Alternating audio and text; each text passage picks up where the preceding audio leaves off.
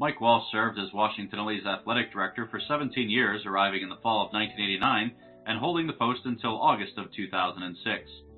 W&L athletics flourished under Walsh's guidance as he expanded the university's broad-based varsity sport offerings, while also continuing to increase the staff and upgrade facilities in order to provide the best student-athlete experience possible.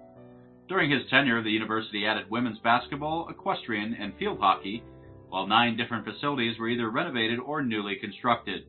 Most notable were the addition of the Duchossois Tennis Center, Captain Dick Smith Field, Watt Field, and the new Wilson Field.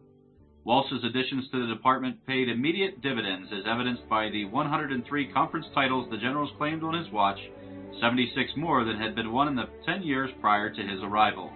W&L won nearly 61% of its athletic contests during his 17 years, and claimed the ODAC's Commissioner's Cup 10 times in the 12 years it was presented under his watch.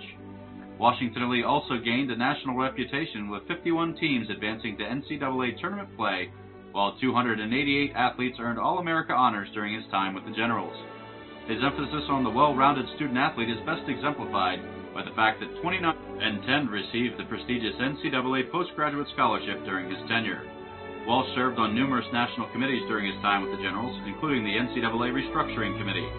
He also served as the chair of the NCAA Division III Membership Committee and was a member of the NCAA Division III Baseball Committee and the NCAA Baseball Rules Committee.